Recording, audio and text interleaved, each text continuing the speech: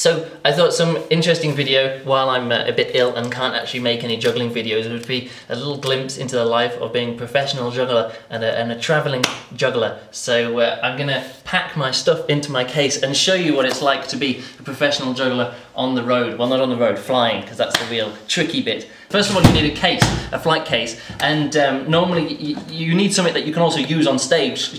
Like if you're doing like a full show, you want something that looks good on stage. So this looks pretty good. The thing is, these normal cases are really like they're put together not very well because they're all done with these rivets. So what you need to do, you need to modify your case so it's strong enough to use with flying. So what I did is I took off all the edges and put on the stronger edges, and with lots of screws and things like that. The yeah, if you can see here as well, the handles on them as well, there used to be plastic handles on them, they just break off, so you need to put proper things on as well. The base of it needs to be a lot stronger, so you put in a different base in the bottom. And also, because you're using like a roller bowler on the top, because the actual material this is made out of sort of warps a bit, you need it something like strong, like another bit of wood on the top there. So when you do the roller bowler, it's got a smooth rolling surface. Now of course, a case you can't just leave it standing there, so you get the legs, and these legs, one in each four corners, and these bolt onto the bottom, one in each corner, like that, and the bolts I use over here. Pretty cool. So also I have this thing which is the thing that goes on the bottom of the legs. You know the people underneath might be asleep by now. We're in an apartment and we've got some people underneath us. So that goes in first. The next thing that goes in, of course, is the roller bowler board. Now this is specially designed so it fits in the back. No mirrors, no strings attached. No strings attached. Yeah, my Paula's knowing my show here off by heart. Next thing that we can put in is of course the roller bowler tube itself. Now we can do that, and this is specially designed so the diabolo fits in the middle. But the thing is, because I have these 3 juggling bean bags, I always put these on the bottom like this. Maybe if you bring the camera over, and I put that down like that, and then I put this over the top like that.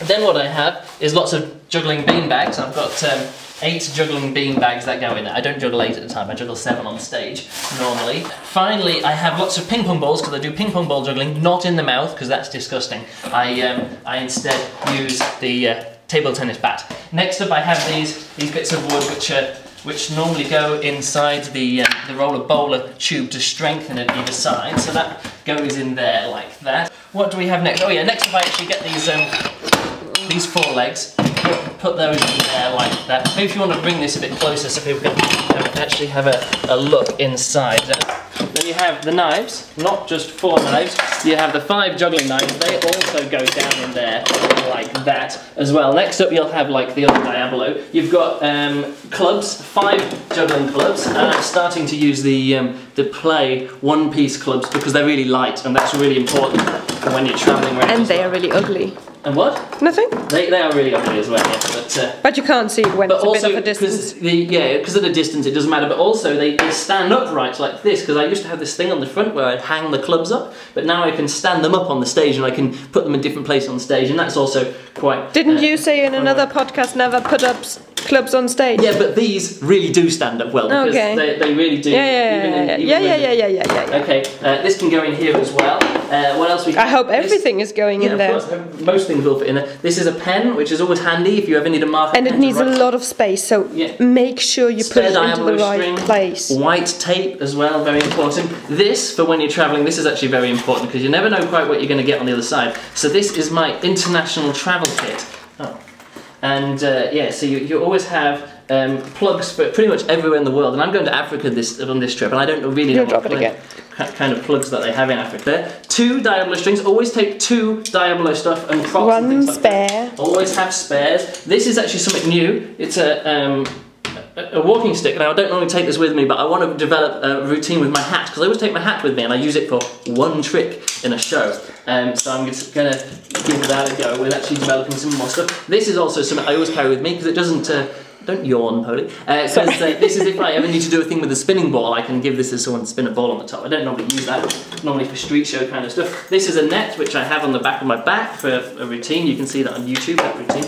That can fit in there like that. This is the music. Now you always have the music in a case, and always put some tape around it, because if you put one of these in a box without the tape on it, they can often pop out and your CD won't last 2 minutes without something like that. So the 8-inch juggling balls, 8 inches, which of course is the joke that I do, not very not a very innocent joke, but you know, you ask your girlfriend. My girlfriend used to say that when whatever. And then you have the rings. 1, 2, 3, 4, 5, 6, 7 rings. Sometimes I take 8, but I think I only need 7 this time round.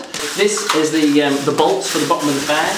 This stuff is other stuff for performing with. I have my makeup, which I put on my face to cover up my spots. I have... because of the unhealthy food on the ships? This is actually a really cool little thing. It's a little shoe shiner. So what you do is, before the show, I go and I can shine up the shoes. Maybe it probably doesn't come on very well, but it makes them nice and shiny. Maybe you can see that a bit better. Although I really need to do the fronts of these shoes. I'll go to a shoe shine place when I'm next.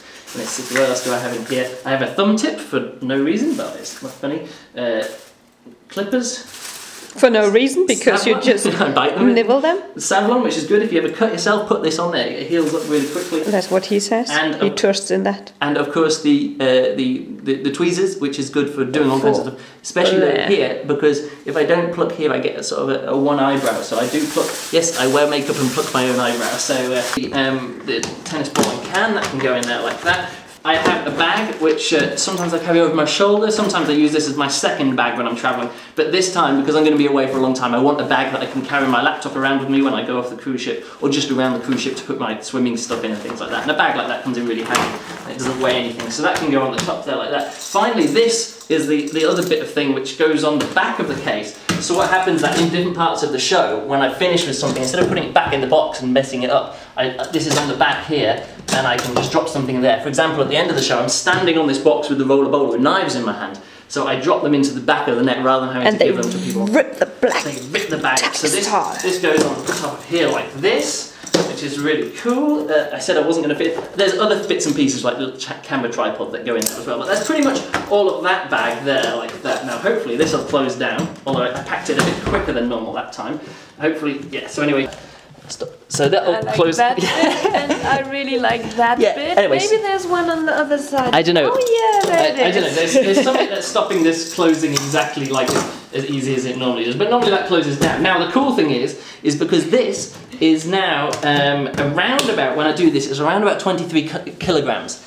And 23, yeah, okay, but around about 23 kilograms is good because they normally allow you about 21, 22 kilograms. And if you're just 2 kilograms over, they think, don't worry about it. The other thing that you need to use for not being charged is to go on airlines. And if you've got a frequent flyer card, what you do, you give them the frequent flyer card before you put this on. And then because they see you're a frequent flyer, they know, oh, well, it doesn't matter if he's a few kilograms over.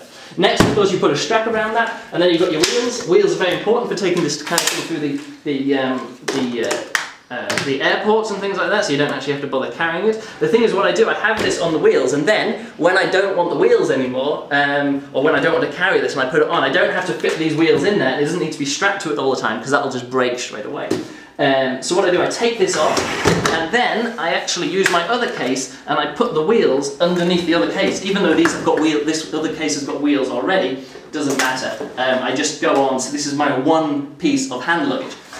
In here I have, of course, my shoes for this gig as well, my hat, which is a clap hat, which is pretty good. Again, I don't actually use this, but I want to maybe learn how to juggle that a bit better. In here as well, I have my my performing suit, my tuxedo, and stop yawning, Polly.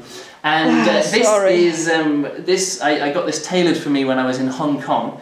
It cost quite a bit of money, but it's very worth it for actually a suit that fits you and looks really good on stage. Because I'm really tall and thin. And having a suit that fits me is actually quite difficult just to buy non-tailored. And also, this is non-creasing material. So this has actually been sitting out in the car for a long time, and I'll just hang it up when I get into the cruise ship, and it'll sit there for a few hours, and then I can go on stage. And it's really worth paying. I should get a dress like that. Yeah, it's really worth paying the extra dollars, the extra euros to get non-creasing clothes. So that's there as well. And of course, the last thing that I use for performing is my coat, because I have a routine where I juggle my coat. And of course, because it's always nice to have a coat with you when you're travelling, because you're never quite sure where you're going to be going. Although this time I'm going to Africa and Madagascar and things like that, so I probably won't need my coat.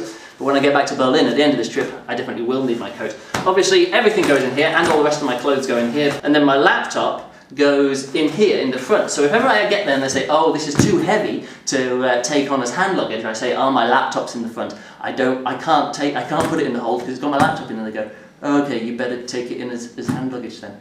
This is how you, that's what you have to do to travel, and of course lots of other things go in here as well, but that's pretty much it. Thanks for watching. No problem. Thanks for filming. Credit to the boat.